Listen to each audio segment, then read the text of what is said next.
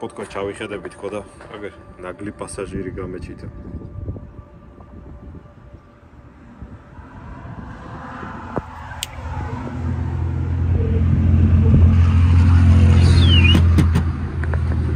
ჯონი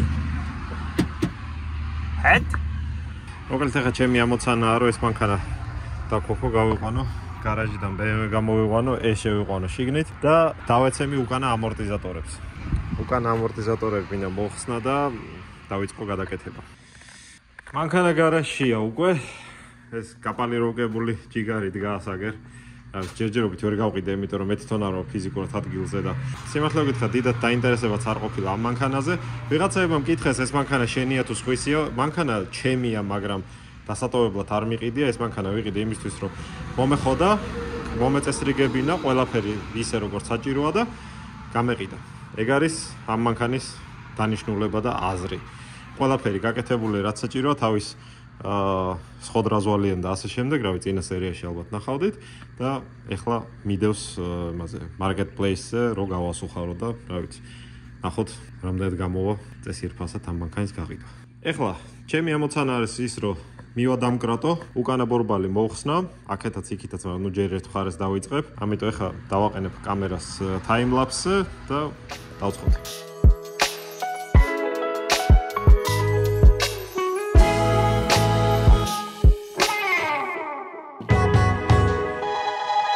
ერთი ამორტიზატორი მოკლედ გავაძრე. ეხლა 5-დან ამოვიღებ ახალ ამორტიზატორს და შევადაროთ რა სხვაობები გვაქვს. მოკლედ ამორტიზატორი არასწორი გავომიგზავნეს. აქეთ ამ მხარეს უნდა კონდეს ღერძი და აქ ნუტულკა კი ბატონო, მაგრამ აქეთ უნდა იყოს ღერძი და part number-ი არის არასწორი. ამათ თავზე გავიარე. მოკლედ ამ მაღაზიას ვისგანაც ეს ამორტიზატორები შევიძინებ. მივწერე წერილი ხო კარგად ხარჯო.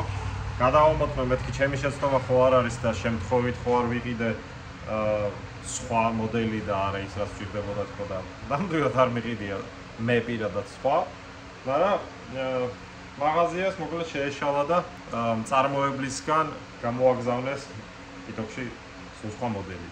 განსხვავება რეალურად ამ ამორტიზატორებს შორის არის ის, რომ აი ეს დაბოლოება უნდა ყოფილიყო ღერძი და ამ შემთხვევაში არის ტულკა, ხო და ეს ტულკა ფიზიკურად რომც მოხსნა არ გავამადგება არაფერში, იმიტომ რომ რეზბა საკმარის სიგრძე არ ექნება, რომ სიტყვაზე ამაზე ავაწყო ეს უკანა პადვესკა. ამიტომ უკანა პადვესკამ მოკლედ პაუზა გამოაცხადა დღეისათვის და რა ვიცი, დაველოდები რა, როდის მიპასუხებენ და რას მიპასუხებენ. მოკლედ ეგეთი რაღაცებიც ხდება. ხო და ნახოთ რა იქნება.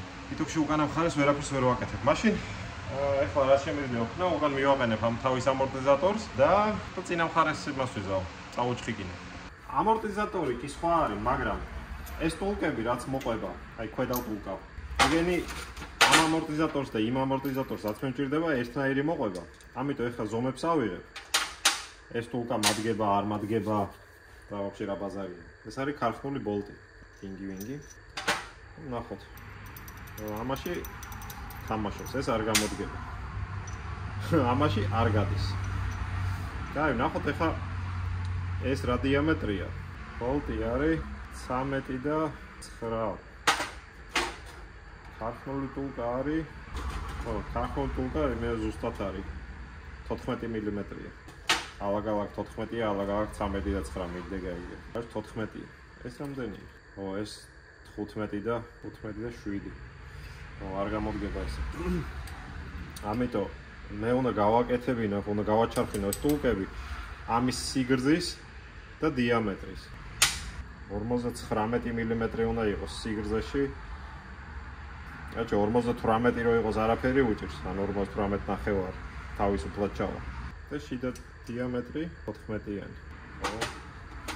მოკლედ ეს ამორტიზატორი არის ორმაგი რეგულირები. ხო და მაინტერესებდა რა, რომ მეთქი თელში როგორია თქო, ხო იცი ეს ქართული მეთოდი, აბა თუ როგორ ჩადის, როგორ ამოდის და ესე რომ ვაწვევით ხოლმე და რაღაცაზე ვაკაჩავებ და თან რო ვითომ გვესმის და თან რო არ გვესმის.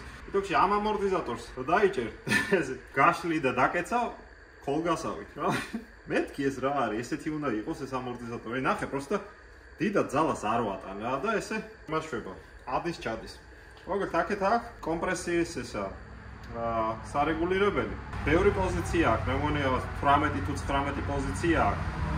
მეთქი მოდი აბა ბოლომდე დავუჭერთ ხო და ვნახავ რა შეიცვლება მეთქი და იმენა ძრას ვერ უშვები.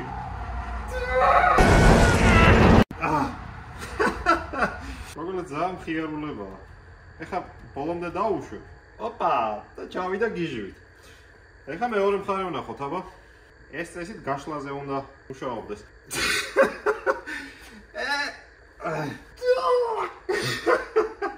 ო, მოკლედ, ხელით ამას ვერ შევამოწმებ, ნახე, ძალიანაც რომ მინდოდეს. რა მაგარია.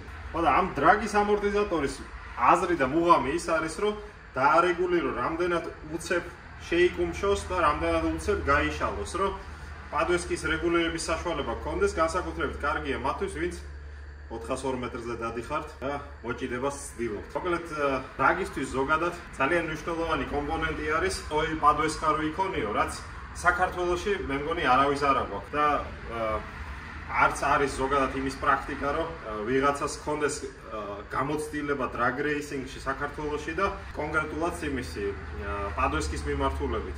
ხო და მოკლედ მინდა რომ ეს მანქანა, პატივცემული Genesis-ი გამართული იყოს იმ თვალსაზრისით, რომ დრაგისთვის შესაბამისი პადვესკა ეყენოს, ხო და აგერ არის გადაწყვეტილება. მართალია არასწორი ამორტიზატორი გამომიგზავნეს, მაგრამ თავის საქმეს გააკეთებს ის, რომელიც მოვა და რომელიც დაყენდება. ამიტომ ახლა ამას შევფუთავ, ჩავდებ თავის ადგილას, იმედია მალე გამცემენ პასუხს.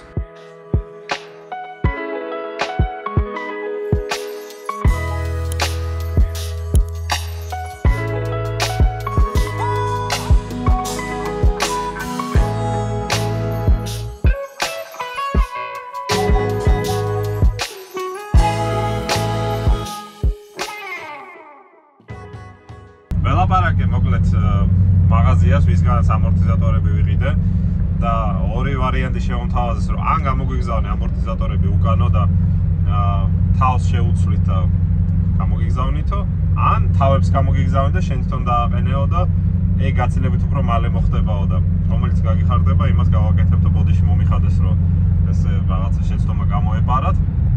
მოკლედ ავარჩი ის სადაც თავებს გავამიგზავნიან, იმიტომ რომ უფრო მალე იქნება და მე თვითონ შევცვლი, ალბათ მოვახერხებ და ეხლა მივემართები იმისკენ, რა ქვია, ტოკარისკენ, გავაკეთებ პატარა ნახაზი, აი ესეთი. ქვედა ვტულკა უნდა გავაჩარხინო იმისთვის, ამორტიზატორისთვის, რომ ზუსტად ჩაჯდეს ქარხნულის ნაცვლად. ძალიან მაინტერესებს ასეთ საქმეში, რომელშიც საქართველოში ალბათ, ყველაზე ძვირ შემთხვევაში 30 ლარს გადავიხდიდით. ძალიან მაინტერესებს აქ რამდენს მომთხოვენ ორი რკინის ტულკის გაკეთებაში. ალბათ თქვენს გაინტერესებთ, ხო, როგორია ამერიკული განფასება სახარატე სამუშაოებისთვის.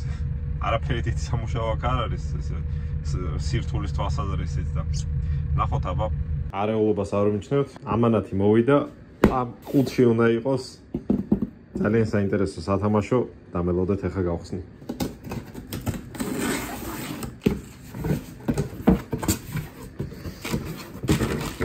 Так, ეს ინტეიგისთვის მილი.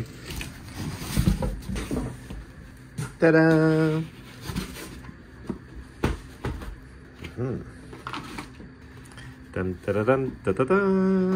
აჰა, ეს არის მეგობრებო 3D სკანერი. აბა, ის დროა ცოტა გავერთოთ და საკუთარი ნაწილების სკანირება დავიწყოთ და მერე წარმოება. ეს სკანერი შევიძინე Amazon-ზე და ღირდა არც მეტი არც ნაკლები $956 თუ რაღაც ეგრე, პლუს ტაქსი, რა თქმა უნდა $1000 გადააბიჯა. ნახოთ რამდენად კარგი ან ცუდია და რამდენად გაკაჩავს ჩემი აი ეს ლეპტოპი. კი არის გეიმინგ ლეპტოპი და იდეაში ჯანღონით სავსე, მაგრამ ნახოთ. ტრადიციას არ ვაღო და ჩამოვახციე ახლა TX2k-ზე, სადაც თავს იყრის ამერიკის ყველა მძლავრი მანქანა. თავის გამოვიო დავათვალიეროთ რა მანქანები იღებ მონაწილეობას. დღეს ბოლო დღე არის. დრაგის ფინალი არის. მთელი კვირის მანძილზე მიდის აქ კვალიფიკაცია, roll racing და ასე შემდეგ და მე ჩამოვედი მარტო ბოლო დღეს. ხო და რა ვიცი, გამოვიო დავათვალიეროთ. ნახოთ რეები შეგვხდება.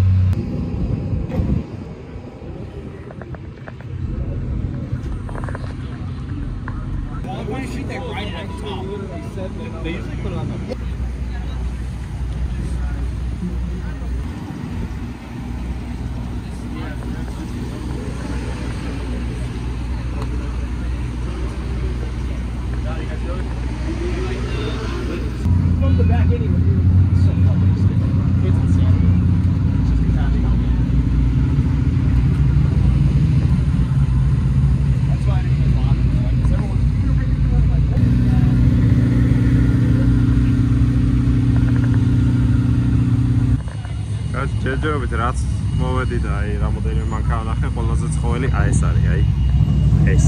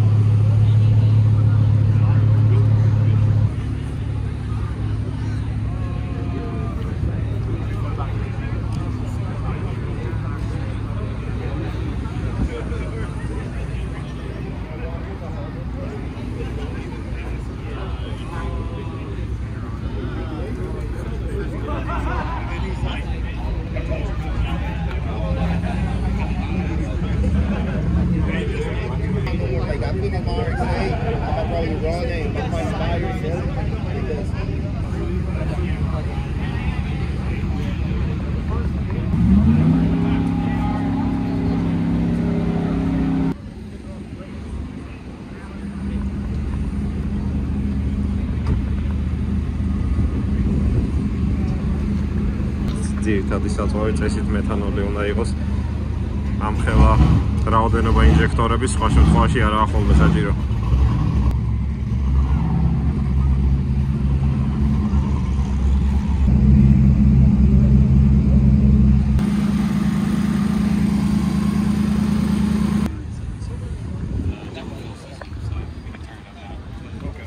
How's it going? Great, how are you? Good. What is this small baby capable of? This is around 500. Okay. We have a little bitty 43mm that people put on Can-Ams, Yeah. and like small like Alphas and stuff like that. It's starting at over 400. Okay.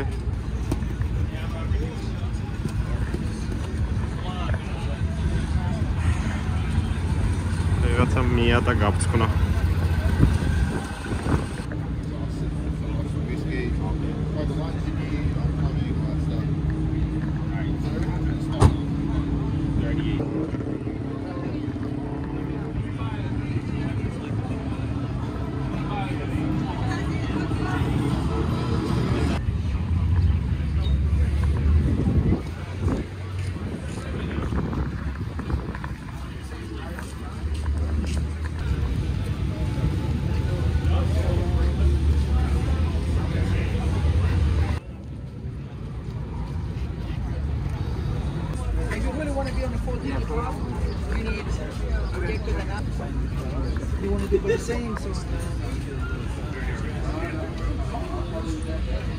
Collector, apatara, bicho.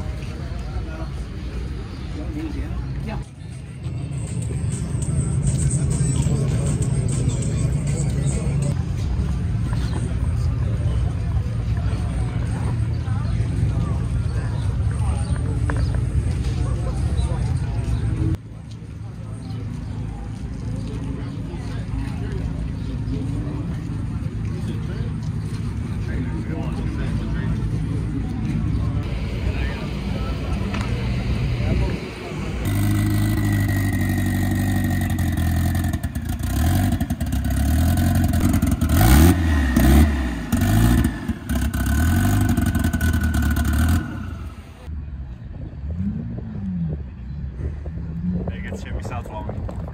Give him a call and get after him. It sounds like he wants to make a hit at least.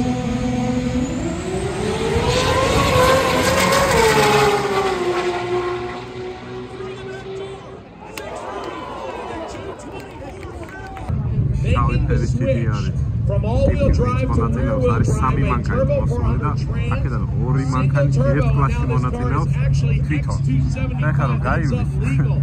მოტრიალდება მეორე მანქანაში უნდა ჩაჯდეს და მეორე მანქანით გაიაროს. So the car that he calls Kimbo Slice, left side, Mac Brosnan.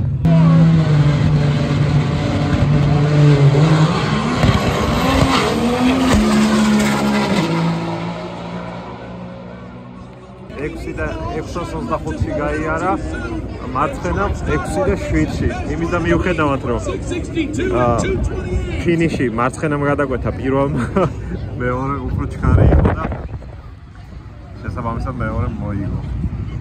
შავმა მანქანამ, ვინც ორი მანქანით არის მოსული რა კაცია. ეხლა თავი მეორე მანქანით გადაჭდება და გამოვა ესე.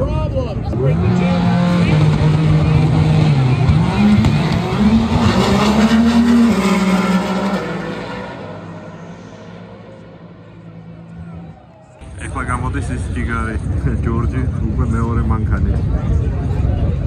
რა გადაობა კაცია. კვალიფიკაცია 6 და 91 და მაგ მანქანა. მეორე დრო ხოდა, პირველი დრო მეორე მანქანას ხოდა თავისივე. Final call GTR 68, final car GTR 68.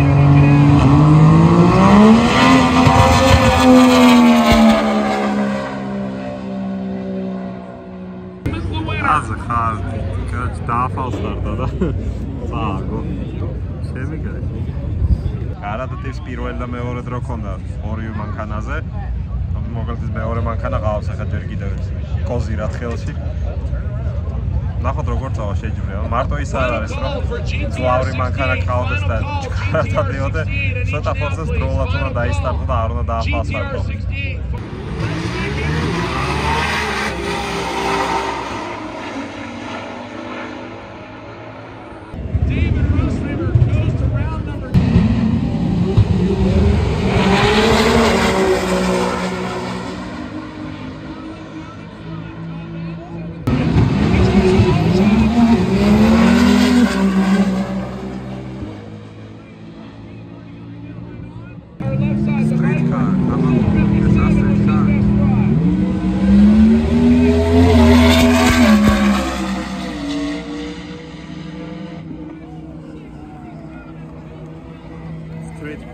Street car არა ტრაკი. პარაშუტი აქვს, შიგნით არაფერი არ აქვს. ისა აქვს, აფერია. დუგები აქვს და გამოფატრულია. რანაირად street car პატრულები. აფერისტები.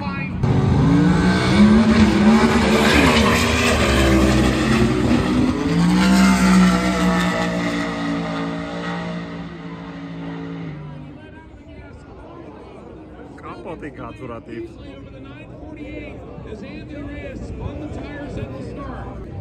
Სამი ათას წელიანი ვაიპერ, რომელსაც კონდიციონერი ზედა აქვს და გაგრილება და ყველაფერი. ნახოთ აბა, როგორ გააკეთებს გარბენს, მაგრამ მეორე მანქანა არ ჩანს და.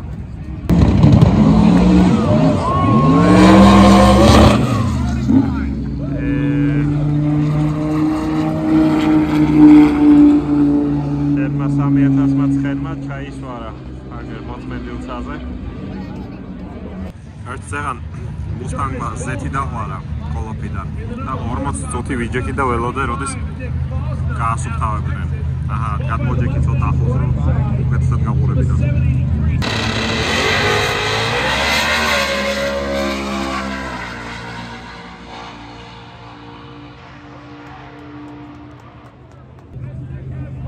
მუსტანგმა შედინა შეჭი გაიარა.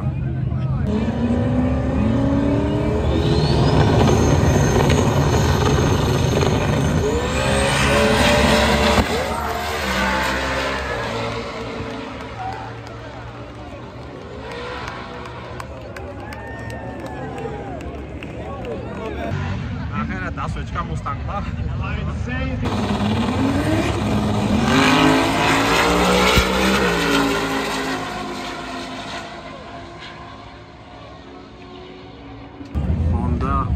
ეუოს წინააღმდეგ. ეს ეუო დეგრებო რო იცოდეთ 60-130 დადის 2 და რაღაცა წამში. 60-130 მაილზეა საუბარი. არ ვიცი რამდენი დასტარტავს და როგორ წავალ, მაგრამ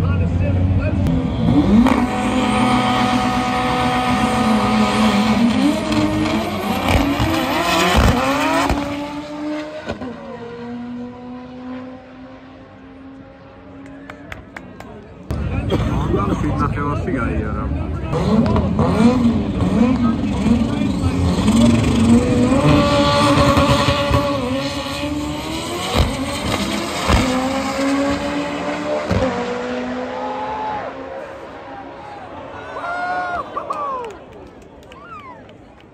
ასე ხარ. ორივე 195 მაილი ქონდა და Subrus 7 და 3, ინტეგრას 7 და 5. Chemikai.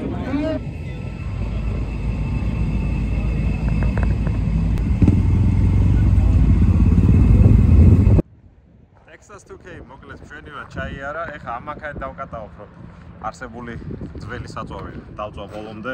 ბენზონასოსი მინდა ამოვიღო ბაკიდან და ნაღდათ არ მინდა რომ ემაში ეთანოლში და ზოგადად საწვავში ვიცურაო. ხოდა ამიტომ დავკატავ მაგმანქანი და პარალელურად მოვედი დოკართან, რომ ნახო გააკეთა თუ არა უტულკები იმისთვის ამორტიზატორისთვის. ნახოთ აბა. Hi. How you doing? Are the bushings pins already? No. No. Okay. So No, not I haven't today. had time to do it yet. Okay. Okay. So not today probably, right? No. Probably. Okay. I'll try to get them tomorrow. All right. Okay. Thank you. All right. A good one. დრო არ მქონდა და ვერ გავაკეთეო. ვესტები ხვალ გავაკეთო. ორი თუკა, რას იზავ და არცალი ადამიანს და სავსე მიდგასეგებია. აი, ოკეი. წავედი გავაგრძელო. კატაობა და ის რო გაჩვენეთ. 3D სკანერი რო გაჩვენეთ. მაგრამ იმასაც გაჩვენებთ, რას ვაკეთებ მაგ 3D სკანერით. სკანერამდე ჯერ პირველ რიგში აი ეს მაგიდა მინდა.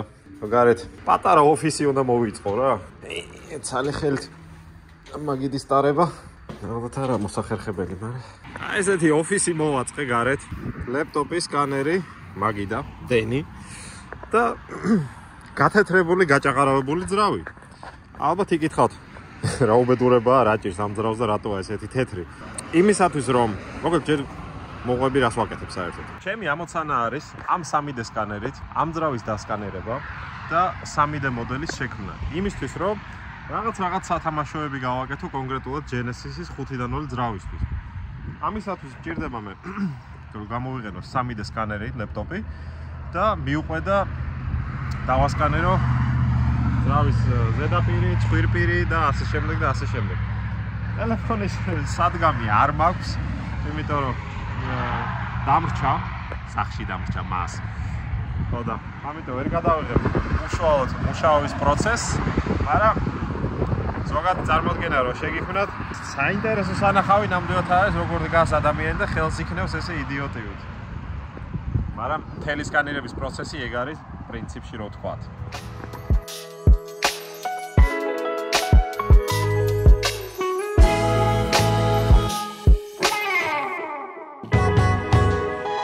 Many hours later. ეხლა ვიყოფები გზაში, ფლორიდაში ჩამოვედი და მივდივარ მაიამისკენ. ხოდა ღამე გავათენ ფლორიდას დასაწყისში, ასე ვთქვათ. ეხლა შემოვედი სასაუზმედ და მინდა გაჩვენოთ ჩეკი მენუში, კაფეში. ზოგადად ვცდილობ ერთი და იგივე ადგილას, ანუ ერთი და იგივე ჯიშის კაფეში წავიდე ხოლმე საჭმელად და ერთი და იგივე რაღაცას ჩამხობ ხშირ შემთხვევაში და შეგახედებთ ჩეკს. კალიფორნიაში ნებისმიერ იმაში, ქალაქში, სადაც არ ვიყავი, ზუსტად იგივე იმაში, კაფე-ქსელში, ზუსტად იგივე პროდუქტზე, ერთი ჭიქა ყავა და ეს იგივე სენდვიჩი, მიჯდებოდა $25, $26 და ნუ პლუს ტიპი მაღაზიაზე ზევიდა. ჩათვალე რომ თითო ესეთი რაღაც ლაითი საუზმე იქნება თუ ჭამა იქნება $26 როგორც არაფერი ქრება. ხოდა საკმაოდ ძვირი არის მინდა გითხრათ კალიფორნია ფლორიდასთან შედარებით და ზოგადად სხვა შტატებთან შედარებით. ეხლა ჩავბარგდები და გავაგრძელებ გზას მაიამისკენ. პირველი მანქანა დღეისათვის ეს არის C7 კორვეტი, ატმოსფერულია, მარტო ინტეიკი უყენია. უნდა მოვაჯანიანოთ, ძალა მოუმატოთ და მწირეოდენი ბარბლი გავაკეთოთ, რომ შიგადაშიგ გაისროლოს. მანქანას ყველაფერი ქარხნული აქვს ინტეიკის გარდა, ეს არის 2019-იანი მოდელი. ნახოთ როგორ მოეწონება მომხმარებელს. Are you comfortable driving in manual mode? Yes. Okay. You want me to do it now? Whenever we are on a spot. So what I will need you to do is put in second gear, roll up to like 3000 and floor it.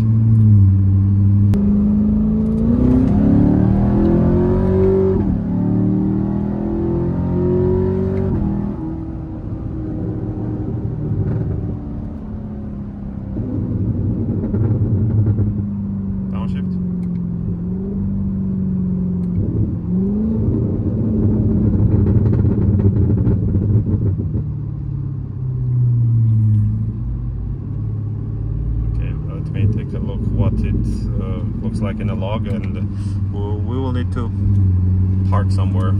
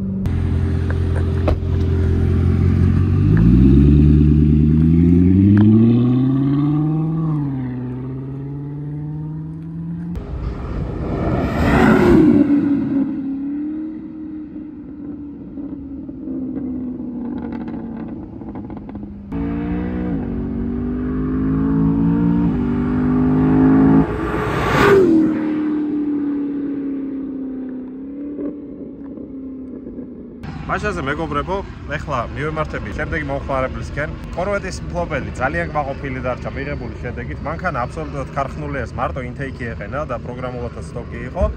კატალიზატორები ზედა აქვს.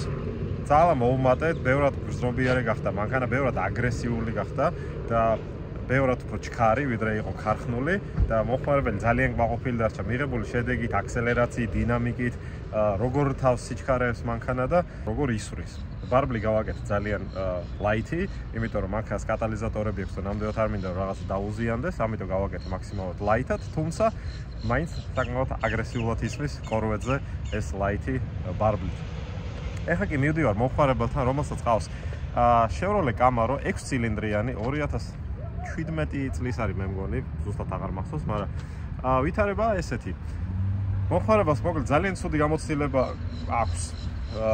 სამ სხვადასხვა ტუნერთან იყო და ვერც ერთმა ვერ გაუკეთა ის რას უნდა და საუბარია მარტო მხოლოდ და მხოლოდ ბარბლზე და მომხმარებელმა როდესაც მომმართა და მკითხა შეძლებ თუ არა გაკეთებას, რა თქმა უნდა უთხარი რომ კი, თუ გინდა კომპიუტერი გავამიგზავნე და ყველაფერს გავაკეთებ როგორც გჭირდება, რანაირადაც გჭირდება და ზუსტად მაგას მიიღებ, რასაც ითხოვთქო, მაგრამ ძალიან დიდი ეჭვის თვალით მიყურებდა და აი ძალიან ეჭობს ტიპი ხო იცი, ან იზავს ან არ იზავს და ნუ აი უეჭველი უნდა გადამაგდოს და რაღაცა ეგეთი ბაზარი რომ მიდის ხო იცი და იტოქში მომხმარებელმა დაჯავშნა თავისი დრო კალენდარში ჩამოვედი აქ ორლანდოსთან ახლოს ცხოვრობს ეხლა მივემართები და ვნახოთ როგორ ჩაივლის ყველაფერი შეუძლებ თუ არა მეცინებ ამას რომ ამოხმარა და ვიცი მოვისმინოთ ერთად რას იტყვის თავად და როგორ ჩაივლის ზოგადად ყველაფერი წავედ Yeah, I see it a lot.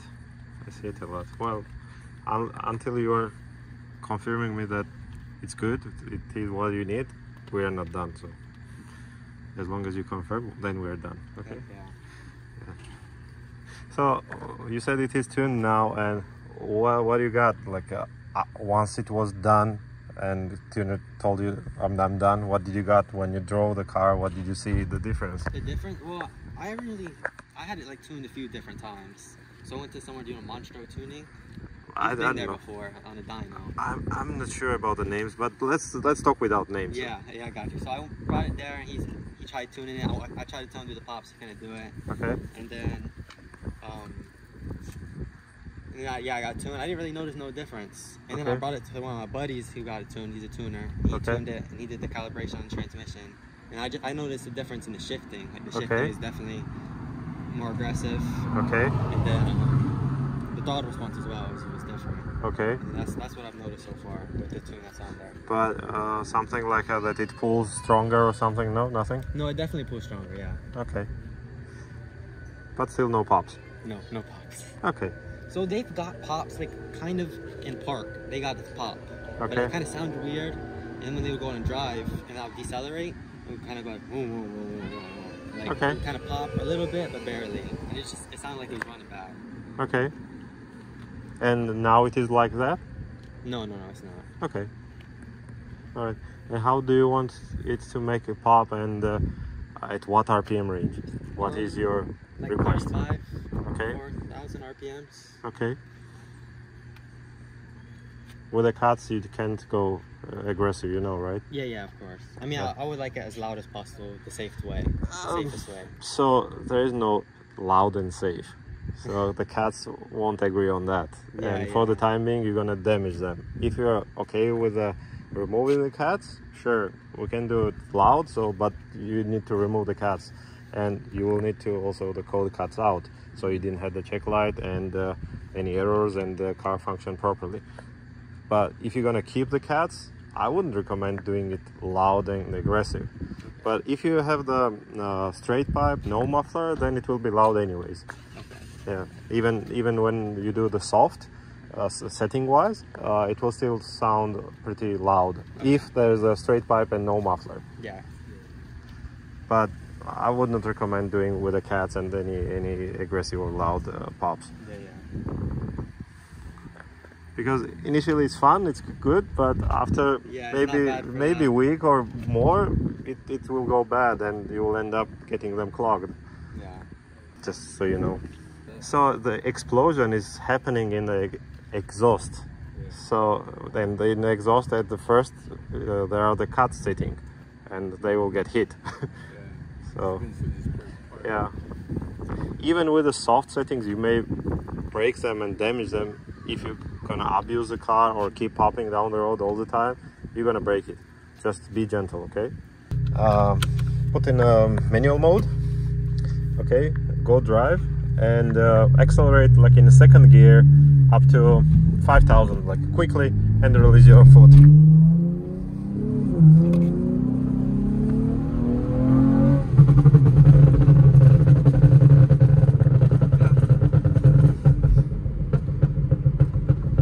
Release.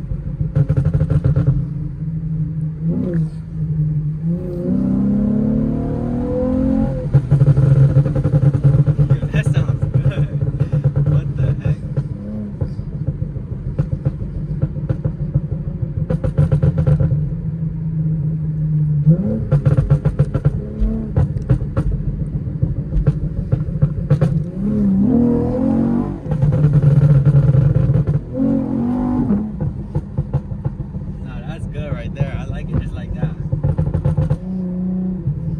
Okay, so put in a drive. So you had a doubt that would it be possible or not to make it at all while you're driving to make it pop? Yes. So is it possible? It's definitely possible, bro. He's the man to doing it. Okay, good to know. Okay, now I will do some adjustments. We'll need to park somewhere. Do you want me to turn back around there? Yeah, we'll need to park somewhere to not bother people. Gotcha. But yeah, you had the experience with multiple people before that were not able to do it, right? Yes. Okay. Now you know it's doable. No, it's definitely doable. I told you initially when we had the first conversation that yes, I can do that. But you had a doubt because of your experience. I understand that. Yeah. But yeah, I need to adjust the things now to fine-tune it. And go above 5,000 RPMs right now, would it pop or no? So right now, the way I said it, it will pop between 3,500 and 5,200 in that range, okay? So whenever you are in manual mode and you accelerate quick and release your accelerator pedal, it will pop between 3,500 and 52,000, okay? But you need to be in the lower gears. In higher gears, it will not pop because I said it so, okay? It may pop like a once, but it will not keep popping. But in the lower gears, like a first, second, third, it will do. Okay. Nah, that sounded crazy. Yeah, but if you keep popping like that frequently, you will hurt the cats. That's a thing. So you should not be doing it frequently, okay? What I want you to do is first rev up to 5,500 first. Do it a couple times.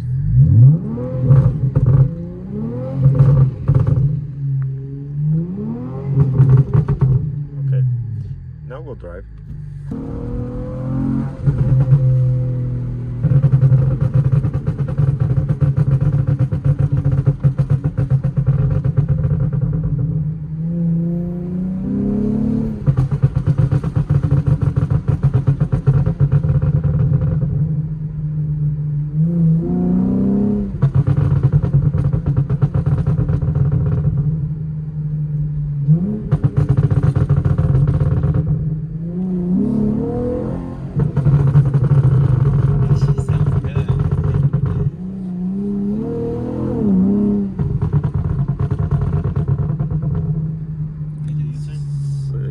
So the way I did now is from 4,000 down to 3,000, it will gradually get softer. Yeah.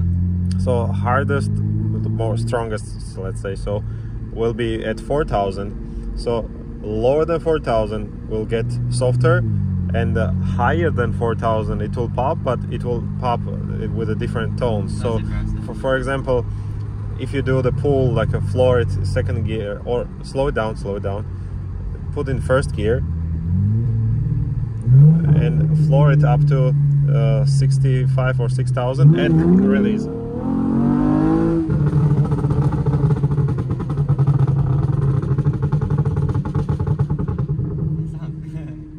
I like that.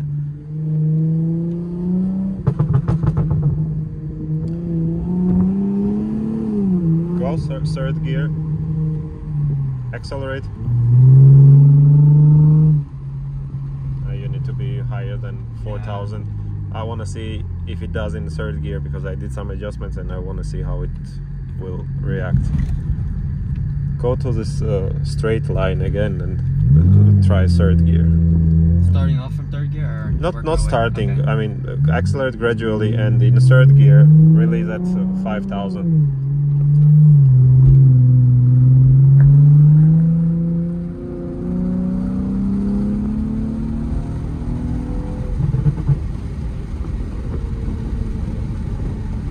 Accelerate a bit. Okay. You see how I said it? It pops a few times and stops. I can do the same for the other gears also, for first and second if you want, or do that for the second but leave the first annoying one if you want. Let's keep it at the second. Okay. That's fine.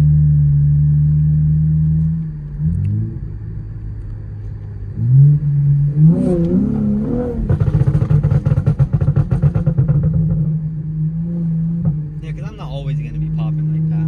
Okay.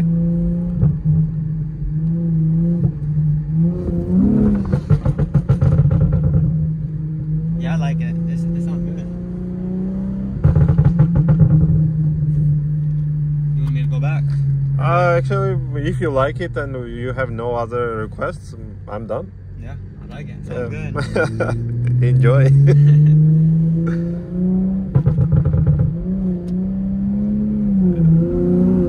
მორიგი ჩართო საფერფარაშოდან.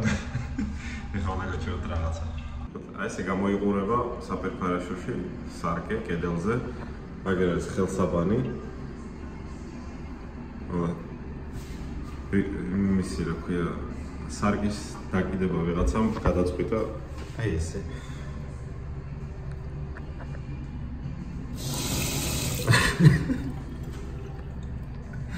მე მგონი ის რო არის რავშანა და ჯამშუტა იგენი იყვნენ აქ ჩამოსული სარგის დასაკიდებლად.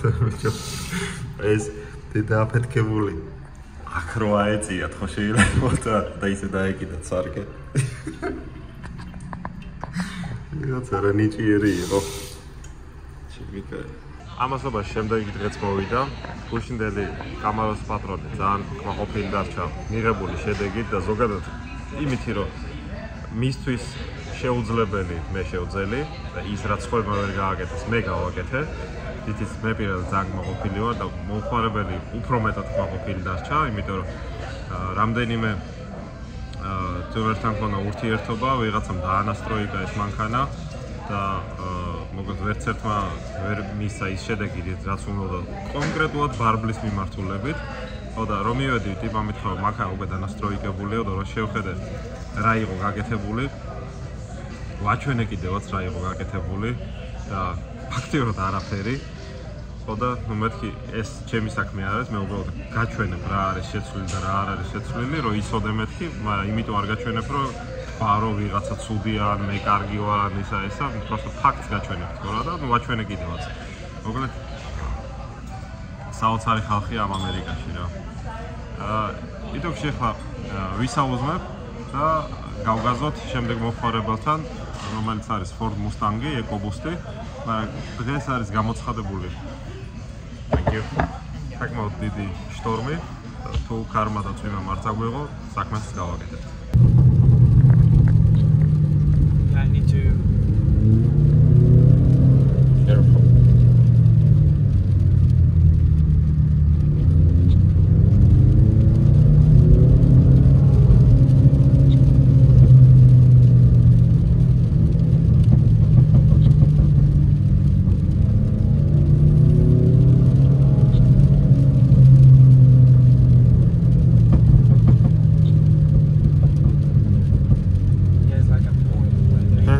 You want me to lower it in the RPMs?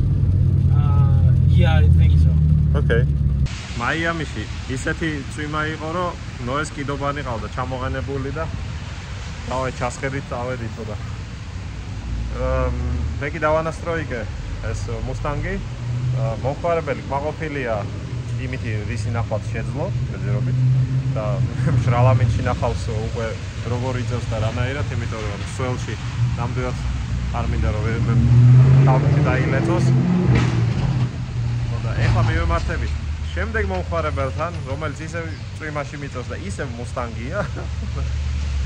ნახოთ როგორ გამოგვივა სურვა. Sport, yeah.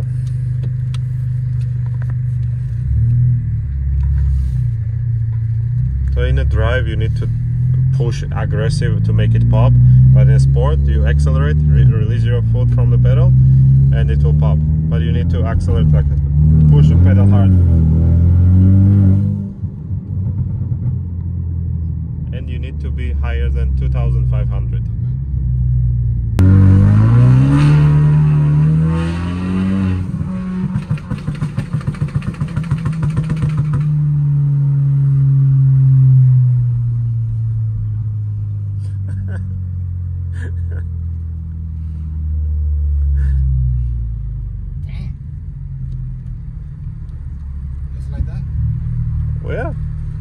So if you want to be to adjust it and make it sound different, tell me, I can adjust it.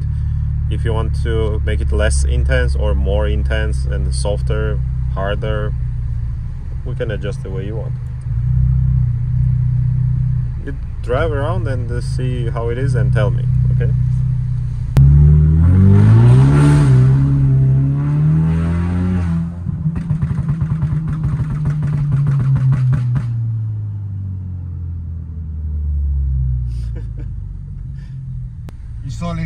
All in the sport mode.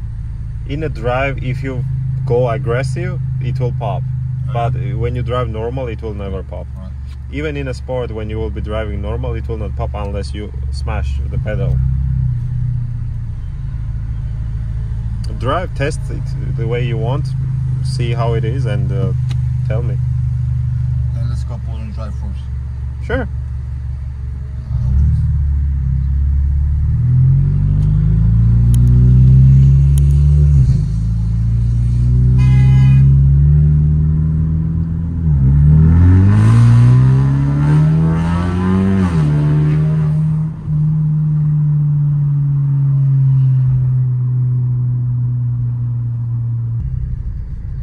Somebody got hot car today.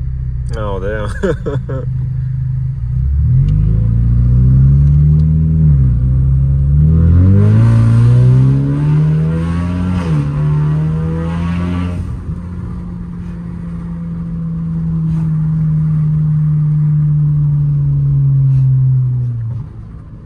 ესეც ესე ორი მუსტანგი გავაგვარეთ და დავანასტროიკე. ორივე მომხმარებელმა მიიღო, რასაც ითხოვდნენ. ეს მეორე მუსტანგი უკვე დანასტროიკებული იყო, არ ვიცი რა კომპანიის მიერ და ძალა მომატებული ჰქონდა, მაგრამ უფრო მეტი ძალის მიღება შეუძლია, რა თქმა უნდა, და უსაფრთხოდ და გავაკეთე Burble ისე როგორც უნდა მომხმარებელს. ძალიან კმაყოფილი დარჩა. ხელი ჩამოვარდეთ ერთმანეთს და დავიშალეთ. ეხლა წავალ საჭმელს შევჭამ და მერე კიდე ერთი მომხმარებელი გველოდება წინ, რომელიც იდეაში ხვალედილას 7 საათზე ჩაეწერა, მაგრამ თუ ეცლება და რა ვიცი, რაღაც წვიმამ გადაიღო და თუ ეცლება, წავალ დღეს გავაკეთებ თუ არა და ხვალდილას.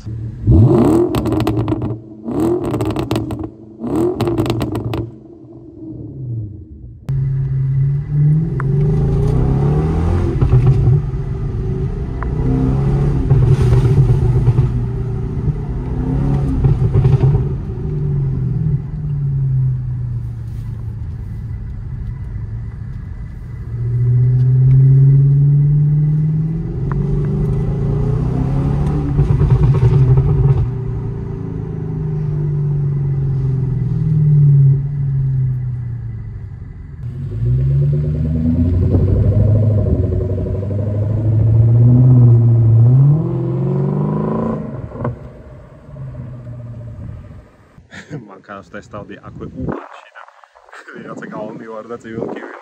ბავშვები ცხოვრობენ, ბავშვები დადიან. მოკლედ ეს იყო Kia K900 5-დან 0 ძრავით, იგივე რაც Genesis-ში მიდევს. გავაკეთე stage 1 კალიბრაცია, მანქანა სტოკი არის და მე მგონი გულში წელი აქვს ერთადერთი გამოშიგნული.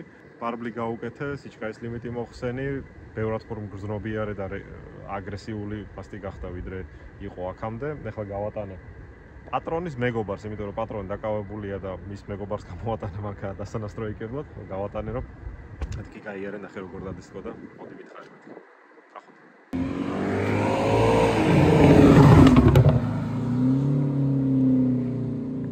აი, მეზობელი გამოვარდება, უჩვენი.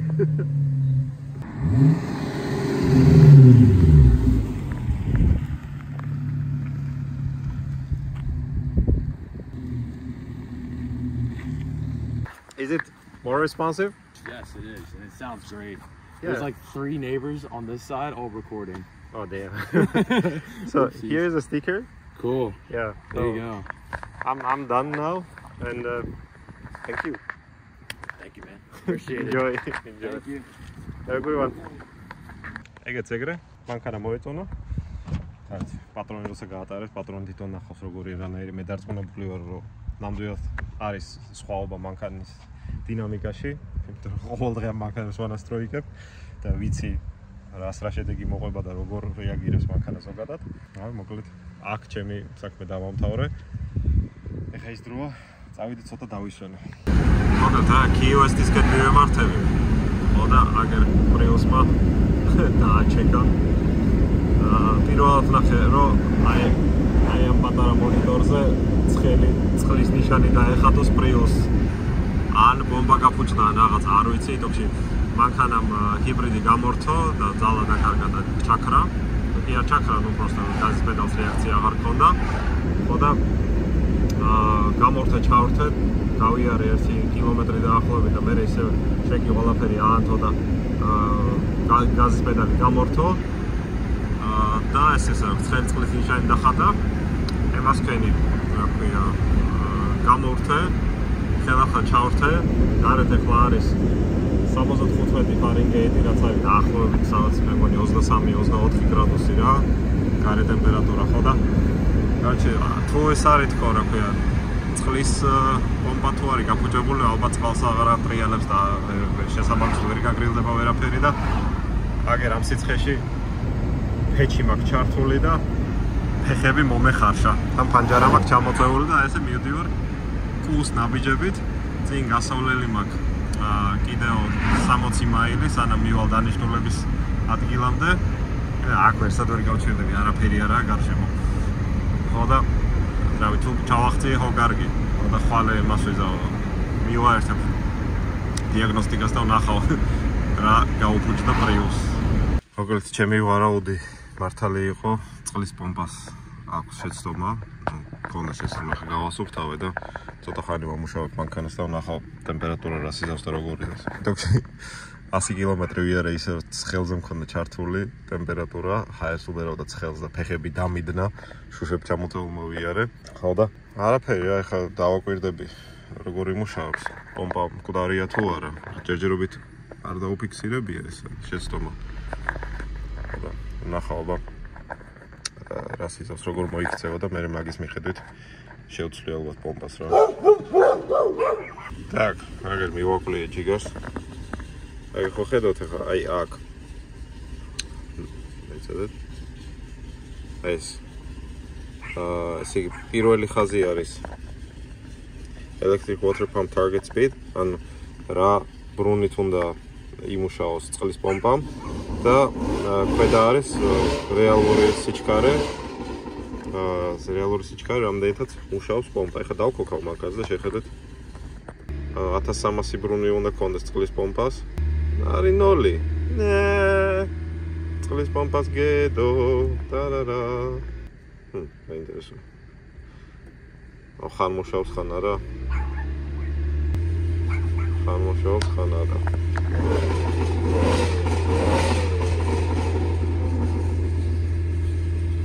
ეჯობში ამ პომპას შეცვლა უნდა. და ახლა უნდა მოვიფიქრო სად როგორ და როდის და რანაირად ვქნა. კარგი, ახლა ამ წამს მუშაობს. ოღონდ უფრო ჩქარა ვიდრე უნდა მუშაობდეს. ანუ რა ვიცი, პირჯვარს გადავწერ და ვნახავ თუ წამიყვანს აქედან, ახლა KUS-ში ვარ და აქ ამის გაკეთება ცოტა ეს არის რა. თუ საჭირო გახდა გავაკეთებ, შევცვლი, მაგრამ აქ გაჩერებას არ ვაპირებდი და რაც ვნახოთ როგორ მოიქცევა. მწვანე ტაშტი, ლურჯი Prius-ი, შაჯმული პომპა. ეს არის დღევანდელი ჩემი მენიუ. იტოქში ეხლა ვიმყოფები KUS-ში, სადაც პრაქტიკულად არაფერი არ იშოვება ნაწილის თვალსაზრისით, განსაკუთრებით Prius-ის პომპა. დავრეკე რამოდენიმე მაღაზიაში და ჩვეულებრივი არაორიგინალი პომპის ფასი მომიხიეს $415 თუ რაღაც ეგრე.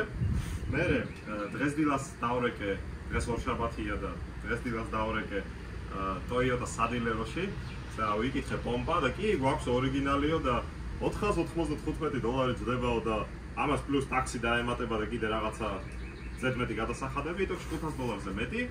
მერე დავრეკე ერთ მაღაზიაში, რომელიც გუშინ დაკეტილი იყო და რომ ვკითხე მეთქი ესა და ეს პომპა ხო არის? კი, გვაქვსო და გამიხარდა მეთქი იქნება რაღაცა ცოტა ცივილური ფასი იყოს თქო და $615-იო. მეთქი მანდ გაჩერდი ჯიგარო, აღარ გააგრძელო თქო და გავთიშე. იტოქში შევედი Amazon-ზე, მოვქექე პომპა, რა თქმა უნდა, არა ქარხნული, რა თქმა უნდა, იმიტომ რომ ქარხნული შემეძლო მე კიდე, მაგრამ მოტანის დრო იყო ძალიან ხანგრძლივი. ამიტომ შევედი მოკლედ Amazon-ზე და ვნახე უახლოესი ადგილი, სად შეიძლებოდა რომ დღესვე მოეტანათ და KUS-ი ეგ არისო, იყო მაიამი, სადაც მომიწევს წასვლა. აქედან მაიამი არის სადღაც 3 საათნახევრის სავალზე. Amazon-ის ლოკერზე ავარჩიე მიტანის სერვისი და დღეს მიიტანე პომპას და პომპის შიდა გულს. არ ვიცი ხა ამის პომპას ზუსტად რა ჭირს, მაგრამ ფაქტი ის არის რომ გუშინ გავლა რო ვცადე, ისევე ჩეკი აანთო და გაატრაკა, ხო და ამით შორს წასვლა ნაღდათ არ გამოვიდა, ნაღდათ არ მინდა გზაზე ვიდგე და ვიღაცას თითი გაუშვირო და ევაკუატორი გამოვიძახო, იმიტომ რომ თირკმელი დაჯდება ეგ ამბავი. ამიტომ ისე მირჩევნია რომ წავიდე მაიამიში, წამოვიღო ეს პომპა და ნაწილი. ეხლა უნდა ჩაუძვრე და მოვაძრო წყლის პომპა და ვნახო საჭირს ამ დედააფეთქებულს, რაღა ეხლა შეუსრულდა 300 წელი. ხოლო ამისთვის აგერ მაქვს ტაშტი, შევუღუდებ ქვეშ და ნელა-ნელა დავიწყებ დაშლას საბედნიეროდ. არც თუ ისე რთული ადგილი არის სამუშაოდ წყლის პომპა მოხსნა, ამიტომ რა ვიცი, გზადაგზა გადავიდოთ რაღაცეებს და გაჩვენებთ, რამდენად მარტივი არ რთული არის ამ პომპის მოხსნა. ამიტომ წავედით. ყველაზე საინტერესო ის არის, რომ მთელი ჩემი არსენალი ინსტრუმენტების, ახლა გარაჟში ხო იცით, რამდენი რაღაცა მაქვს და მანქანას დავშლი ავაწყობთლიან და თავის სვარგიან ყველაფრიან და აი აქ მთელი ჩემი არსენალი არის ეს. საკმარისი ინსტრუმენტები და ხელსაწყოები იმისთვის, რომ უბრალოდ ძრავის კომპიუტერი მოხსნა მანქანიდან და საჭიროების შემთხვევაში გავხსნა. დაჟე პატარა ტრიშოტკაც არ მაქვს თან. მაქვს პისტოლეტი, რომელიც აქ ნამდვილად არ ჩაეტევა. ხო და აგერ ბატონ ვალერის ვეთხოვე ხელსაწყოების ნაბორი, გალოკების ნაბორი, რომ რა ვიცი, იმედია მაგითი მოხსნე. არა და ჩემი ხელსაწყოები რომ მქონდეს, ამას სახეს გავაგლიჯავდი 5 წუთში, მაგრამ ეხლა არსებული ხელსაწყოებით უნდა ვიმუშაო და რა ვიცი, ნახოთ რა გამოგვია.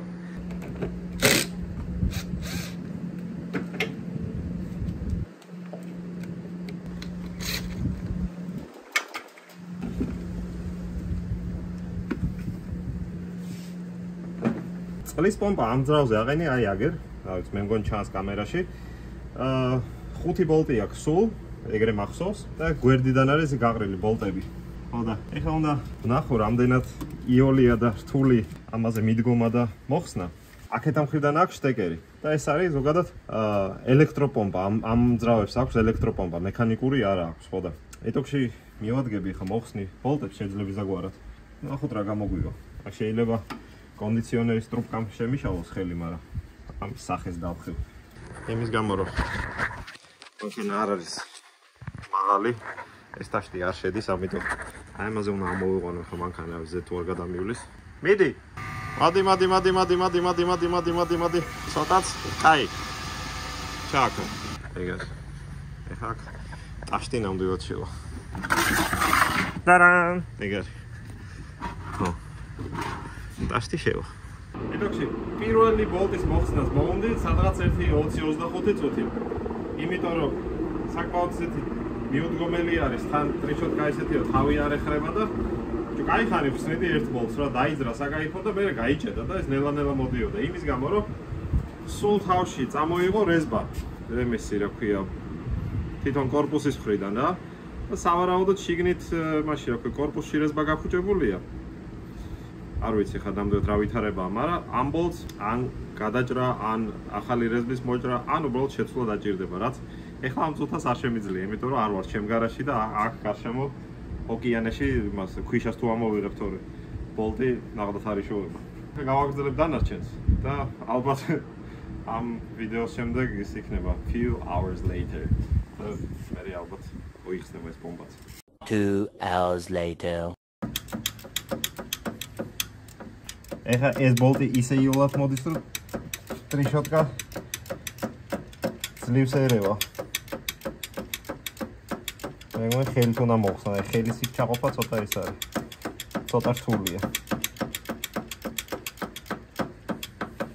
მაგრამ მაინც ვსაუბრობთ.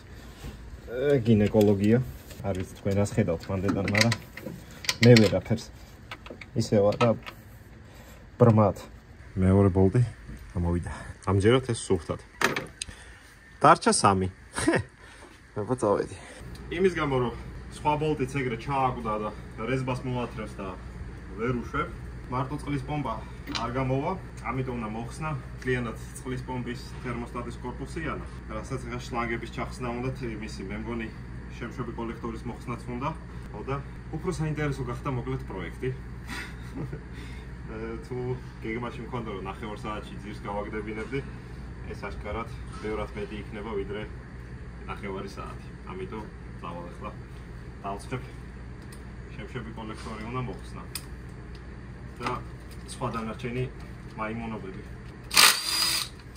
ვინც პრიუსებზე მუშაობთ და ამ ვიდეოს უყურებთ, ალბათ იტყვით შემშვები კოლექტორის მოხსნა რა თქმა და ასე შემდეგ, მაგრამ როდესაც ყოველდღე მუშაობ რაღაცა მანქანასთან და იცი ზუსტად რა როგორ უნდა მოხსნა ერთია და როდესაც არ გიმუშავია და არ იცი, ეგ არის მეორე.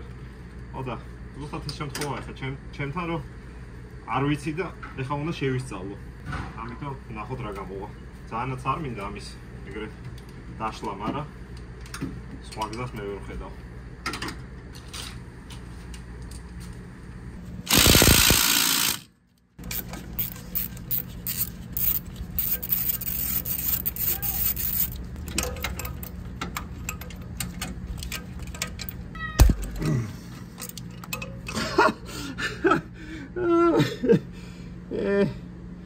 დამაგრძელებელი აღარ მაქვს.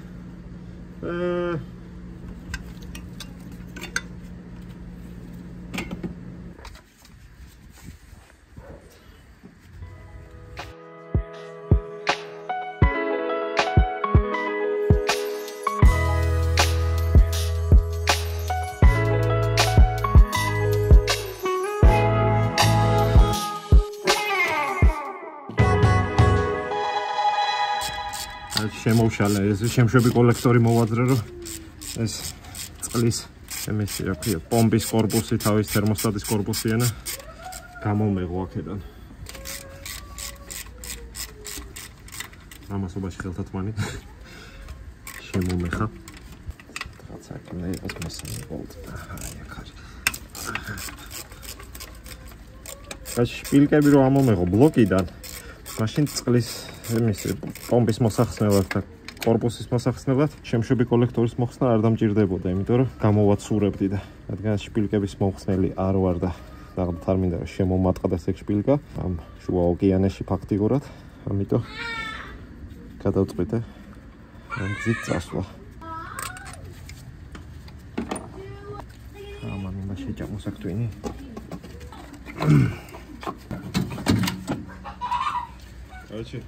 აი ეს ბოლტი გაიჭედა, აღარ ამოდიოდა, იმიტომ რომ ნახეთ აქ როგორ აქვს გამოყოფილი ცხვირი, აი ეს ცხვირი არის დაჟანგული და ეს ჟანგი და ჭუჭყი მოკლედ იქით რეზბას აფუჭებს. ხო და აი ეს არის თვითონ პომპა, რომელიც არის გაფუჭებული. ეხლა ეს უნდა მოვაძრო და ჩავხედო შიგნით რა ხდება და ეს დეტალი ცალკე უნდა ვიყიდო. ნუ უბრალოდ ვიყიდე და წავიდე მოვიტანო. აჟი პისტოლეტი ვერ ძრავს. ეს ამოვიდა. ერთი ეს დარჩა რა.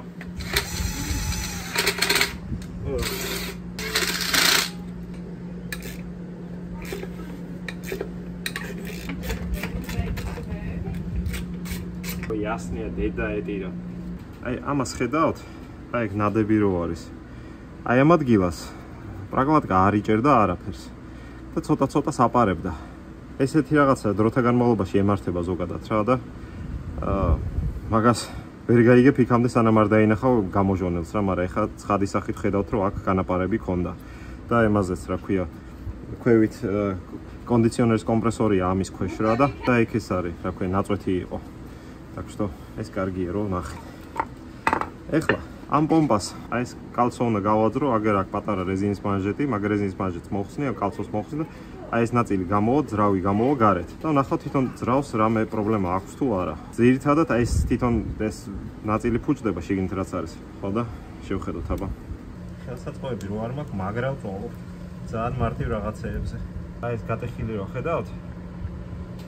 მაგის გამო არის რომ დანძრეული აქვს ამ პომპას. ეხლა მე შემიძლია უშუალოდ ეს ნაწილი შევცვალო, ჩავდო შიგნით და პომპა იმუშავებს ჩვეულებრივად. ხო და მე ნაყიდი მაქვს ეს ნაწილიც ცალკე და პომპა ცალკე. ხო და შევცვლი მარტო ამას, ჩავდებ, ამ პრაკლატკას გავასუფთავებ, ამ ზედაპირს გავასუფთავებ, ძალიან თხელ ფენა გერმეტიკს წავუსვავ და ავაწყობ და დავაყენებ. აქ რეზბა მიჩექმილია. აქაც რეზბა ესეა რა, წასულია უკვე თვალსა და ხელს ჯუა. ხო და რაც შემიძლია იცი რო ქნა? ეს ჩავხრიტო. ესეც ჩავხრიტო, მაგრამ საქმე იმაშია, გაიკას ვიშოვი და იმას გრძელ ბოლტს ეგ არ ვიცი. ხო და ეგრე. ეხლა ჩამოვედი ამაში, მაიამიში და მაღაზიაში მოვედი, აგერ ჩემს უკარო დგას არადა, რომელსაც აგერ ბალალაიკა აწერია. ამ ბალალაიკაში მოკლედ დამახვედრეს ჩემი ამანათები, ეხა გაჩვენებ. მოგეთ აგერ ბალალაიკა, აგერ ვალერი, აგერ ბალალაიკა. და აგერ ამანათები, ამაში არის ის პომპის შუაგული და ამაში არის პომპა და იტოქში ეს Amazon-ის ყუთი როგორ მუშაობს? აპლიკაციაში ირჩევ სადგინდა რომ მიიტანონ ამანათი თუ სიტყვას სახში არ მოაქვთ შენთან. ირჩევ მისამარს, ამ შემთხვევაში ეს რაღაც $1 $5 მაღაზია იყო და აი ეს ბალალაიკა. ამ ბალალაიკაში მოკლედ ჩადეს ამანათი, აპლიკაციაში გაჩვენებს რომ მიიტანეს, მოდიხარ ამ მისამართზე, სადაც გაქვს არჩეული. Amazon-ის აპლიკაციიდანვე ხსნი ყუთს, რა ვიცი რომელიც უწევს და იღებ ამანათს. ჯერ პირველი ყუთი გაიხსნა, ერთი ამანათი ავიღე და დავკეტე, მე მეორე ყუთი გამახსნევინა და ავიღე ამანათი, დავკეტე. კითხა როგორი იყო შენი გამოცდილება და ამბები და ეგ არის სულ რა, ამანათი ავიღე, პომპა გვაქვს. ყოფილი მომხმარებელი. ეგრე გამოვიდა.